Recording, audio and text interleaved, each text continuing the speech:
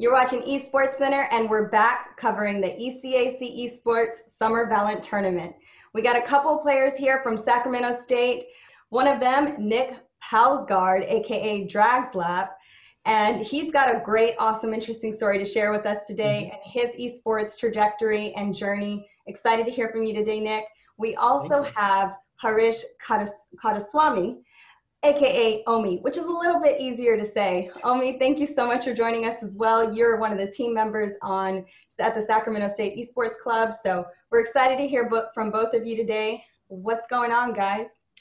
Good. We just got done finishing one of the ECAC's Valorant tournaments. Super fun. We performed pretty well, so we had a great time playing today. That's awesome. How about you, Omi? Are you feeling good? Yeah, it was a fun tournament. We got 2 really good victories, and I'm proud of our guys. Sweet. Well, you know what, guys? I want to hear all the details about how you kicked butt and took names during the ECAC Valorant tournament. But before we get there, I want to learn a little bit more about your background, where you guys are coming from. Nick, I know that Sacramento State is fairly young in their esports club, started back in 2017. I know that you actually started the club itself. So tell me a little bit about what led you to the point in your esports video gaming journey to where you're now creating and running a club at Sacramento State. Yeah, so I saw many Californian schools, such as UC Irvine's a great example, that basically create a full-on varsity program with full ride scholarships, and they basically perform at the highest competitive level for various video game titles.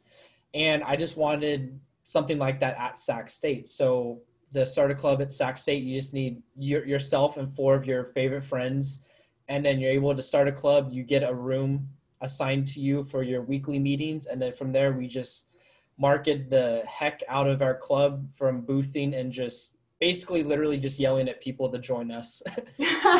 So, and I'm sure it doesn't take much to get people to join you guys. You guys went from what, 20 players when you first started to now over 400? Yeah, we have a lot of people involved just in our community. Like, not everyone's a roster player, but we have so many people involved with our stream, our marketing, and just everyone just likes hanging out with each other and just being involved with this new esport community that's growing. That's really cool. So you guys have a lot of different support and engagement from not just the gamers, but other people across the student body to support your needs, like the streaming and the media, broadcasting, things like this. Very cool. Omi, tell me about you and your experience. How long have you been on the team with Sacramento State Esports Club? Yeah, so for the official esports club, it was actually formed midway through the fall 2019 semester, I believe, and that was when I joined. And yeah, like I told you, I originally joined with the Overwatch team because I was a big Overwatch player before I came to the club. And Cool. I figured... What took you to Overwatch to Valorant? Are they similar for you? Do you enjoy them both?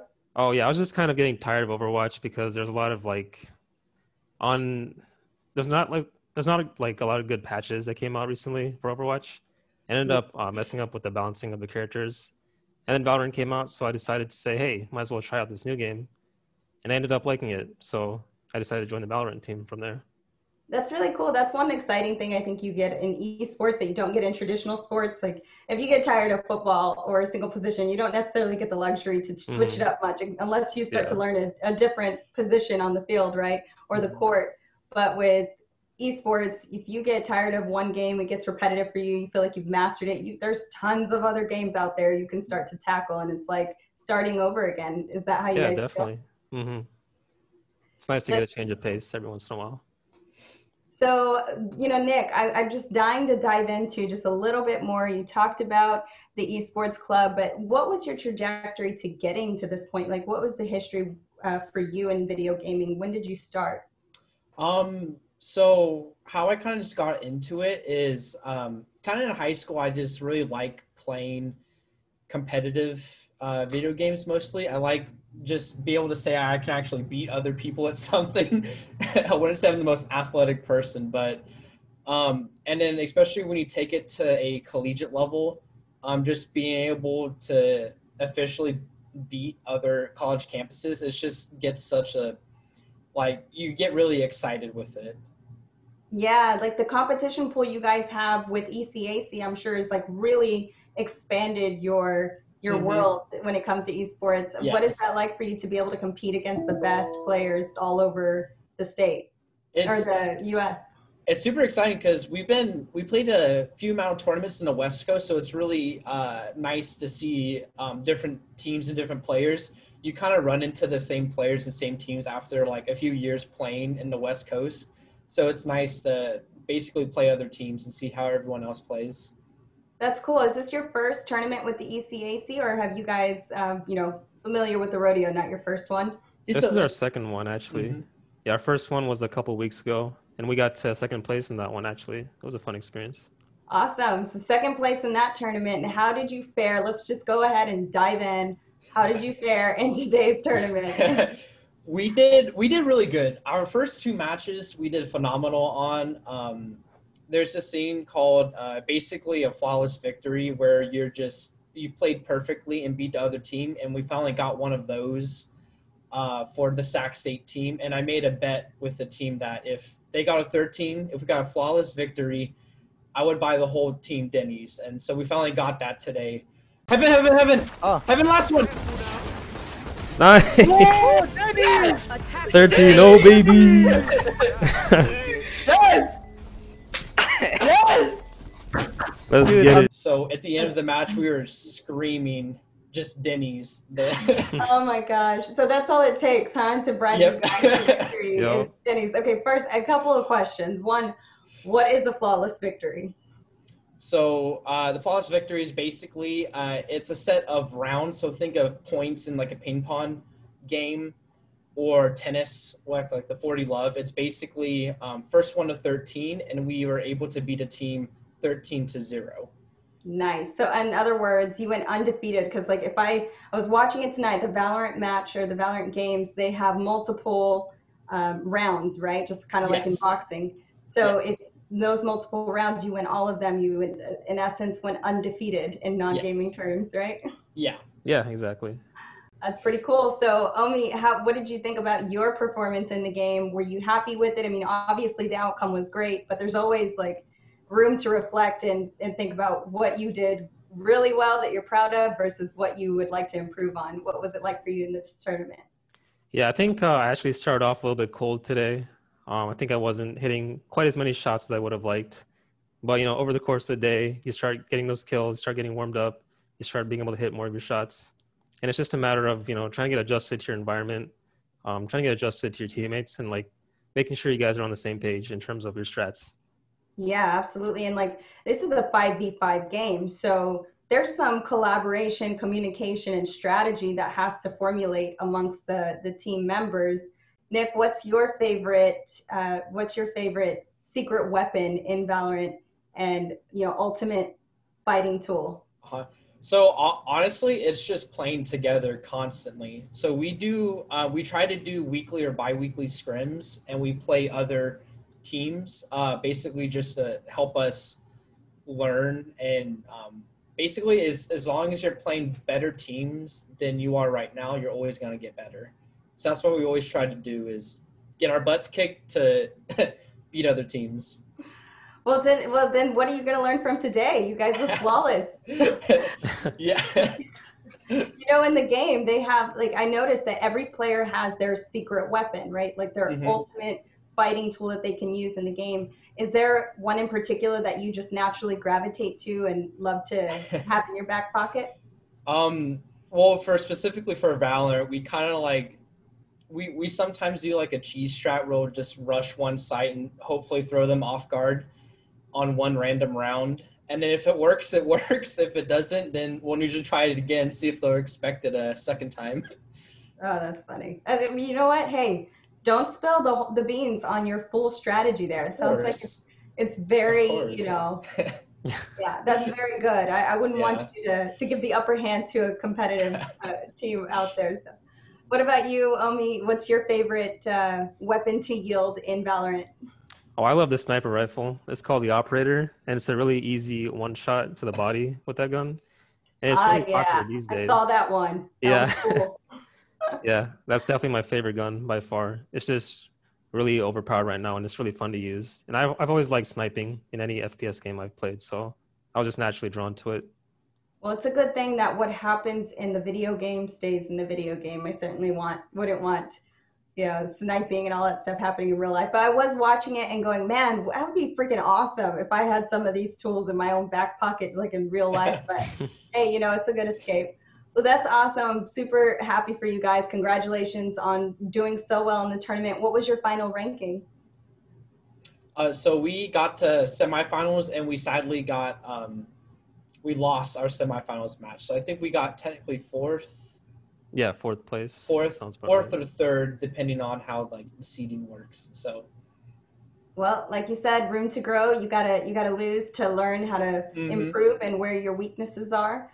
So, I mean, I heard from a really strong competitor recently. I won't mention his name, but he had a quote that really stuck with me. He talked about, if you want to get better, you have to double down on the things that you're not good at. And I think that whether you're in esports communities, gaming, or you're on traditional athletic fields and courts, or even if you're just, applying it to your everyday life, there's always going to be room for improvement. And I feel like in esports, you get a lot of opportunity as students to discover yourselves and the skill sets that you're really well at. Have you seen that translated and applied to enthusiasm and energized, vision for what you're learning in your degree plans at school? I mean, Nick, you're in your master's program now, and you started the club when you were in your bachelor, degree plan.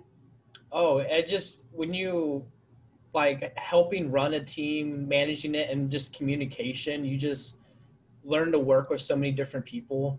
And of course, everyone's great, but it's just super, you learn a lot just about managing and just basically how to take a passion and just grow it into something bigger than you ever expected. That's really cool. What's your experience been like, Omi? Yeah, it's basically the same for me. My old team, my Overwatch team, I was actually the captain of the team. So I had to, manage the players, make sure they were showing up to practices on time, stuff like that. So it really helps you learn how to work with people, see what they need, help understand them. And then it's just a good experience. Makes you prepared for future leadership roles. Absolutely. You guys have a great opportunity on your hands. Very cool. What's your majors, by the way? I'm curious.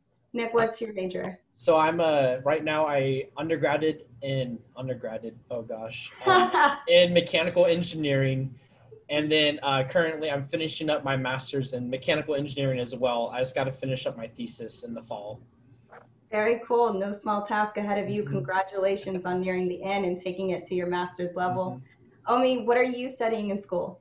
I'm a computer science major. I am a junior right now, and I should be graduating in about 3 more semesters. So I'm really close. Very cool. Well, you know what? If you want to add to some of those skill sets, Extreme Network Academy at Extreme Networks, the company, that this show is powered by, is a really cool program. It's a curriculum that's going to be having all of the learning track for the network IT learning experience, so that you can end, your college time with some certifications under your belt.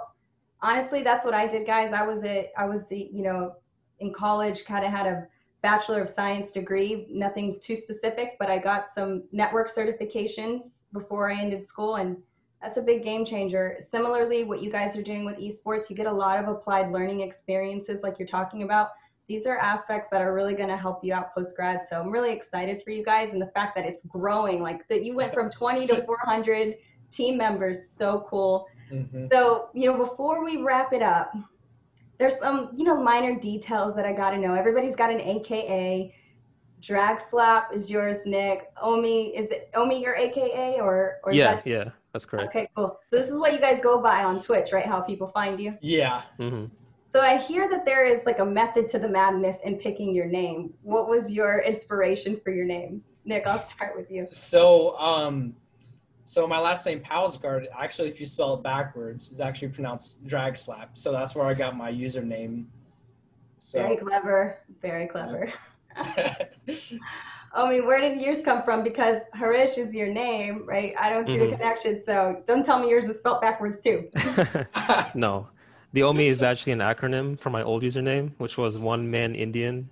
And I came up with that when I was like 12 years old, and I decided I was sick of it. So I decided to shorten it, make an acronym. And so OMI was born.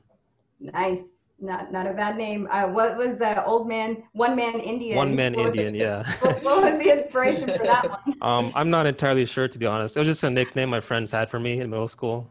Oh, those are the Just kinda best. caught You on. gotta just run with those. Yeah, true. All right, so what's your favorite game to play and compete in? Right now, it's definitely Valorant. Obviously. Really right enjoying there. the game. Mm-hmm. What about you, Nick? For me, right now it's Valorant, but my kind of like my long time like favorite is Counter-Strike Global Offensive. Super old game, been out for 20 plus years, and so that's kind of like my always fall back to. Those are like my two favorite right now.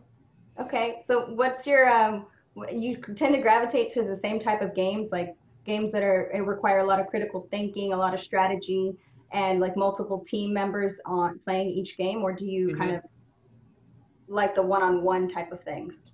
I think generally people like the 5v5 formats right now because there's so much emphasis on team dynamic where it's not a single person can carry a game. It's more based on kind of how everyone works well together, which that makes it way more fun.